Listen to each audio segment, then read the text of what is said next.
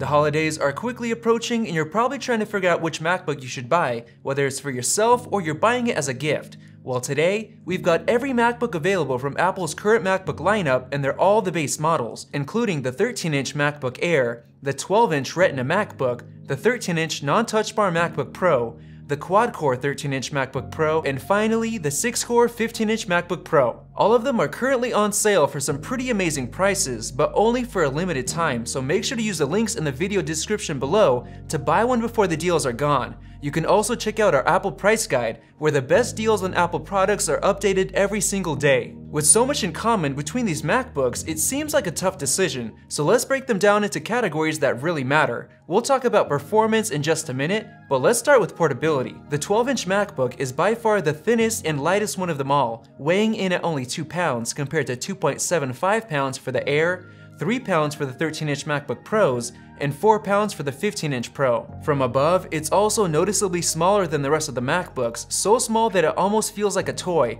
but that makes it incredibly portable. As for the Air, it's basically as large as a 13-inch Pro, so portability should be identical, other than being a quarter of a pound lighter. One thing you'll notice is the difference in shape. All of the MacBook Pros have more of a flat slate shape compared to the 12-inch MacBook and the MacBook Air, which have a wedge design that gets thinner near the front end. Every single one of these MacBooks has a high-quality Retina resolution display, but there are some differences that you should know about. Even though the new 2018 MacBook Air is the newest, it actually has the worst display. It's the least color accurate, and it's also the dimmest display as well. Even the 12-inch MacBook's display is brighter and it supports a wider range of colors. Now, if you really care about the display, all three of the MacBook Pros feature an incredible 500 nits of brightness and P3 wide color gamut support, so they're super bright and incredibly color accurate. This is going to be a huge deal if you want to use your laptop outside or you want to minimize bright reflections on the screen. On top of that, the Touch Bar MacBook Pros also get True Tone, a feature that adjusts the color balance of the display to match your environment. I personally love this feature. Speaker quality and volume is a huge deal, so here's a sound comparison so you can hear the differences for yourself.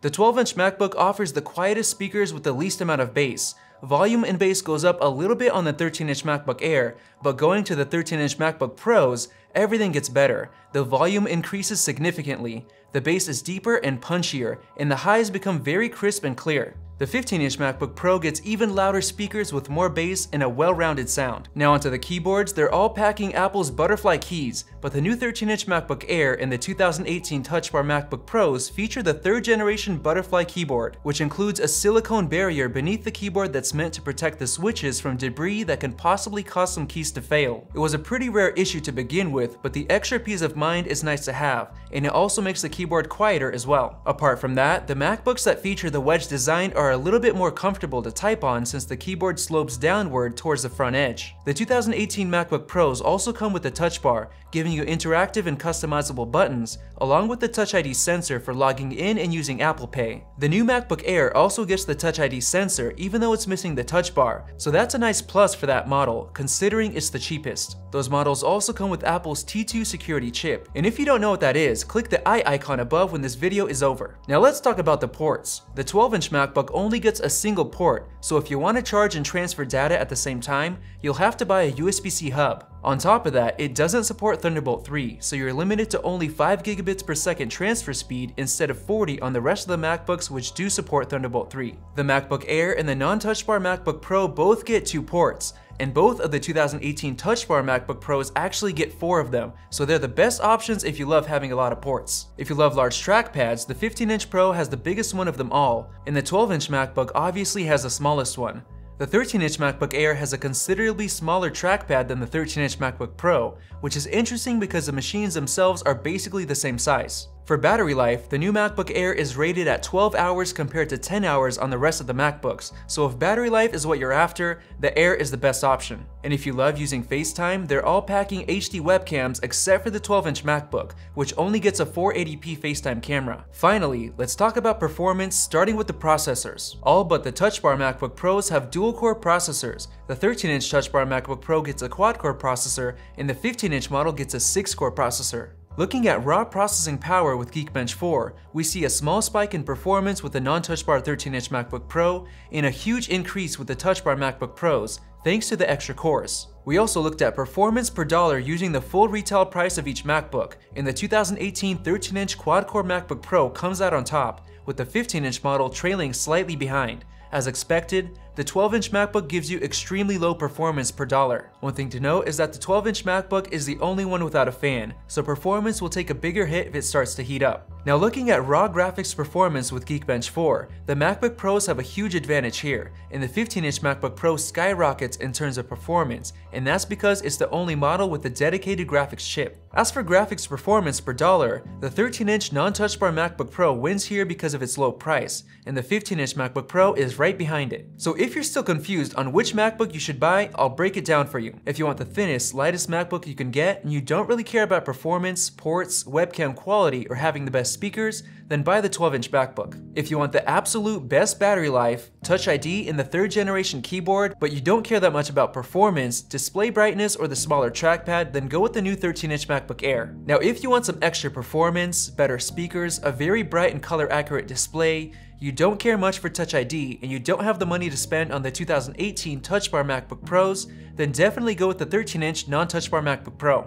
Now if you're trying to get the best processor performance you can get for your dollar, go with the 13-inch Touch Bar MacBook Pro in its quad-core processor. You'll get 4 Thunderbolt 3 ports, the Touch Bar with Touch ID, the T2 security chip, and the 3rd generation keyboard. If you're someone who wants the absolute best with the biggest trackpad, the best speakers, the biggest display, and the highest performance you can get with a powerful 6-core processor and a dedicated graphics chip for intense rendering tasks, then definitely go for the 15-inch MacBook Pro. That's the exact model that I bought for myself because it personally feels the most professional to me with its largest 15-inch display, top-of-the-line speakers, and incredible performance. So hopefully this video helps you make up your mind, and please use the links in the video description for the best deals on MacBooks you can find anywhere, and also check out our Apple price guide as well, which also includes the best deals on every product Apple sells, like iPad Pros and AirPods. Thanks for watching, and we'll see you in the next video. If you enjoyed this video, like it and hit that subscribe button. Also, check out our price guide, which makes it extremely easy to find the best deals on Apple products, updated daily.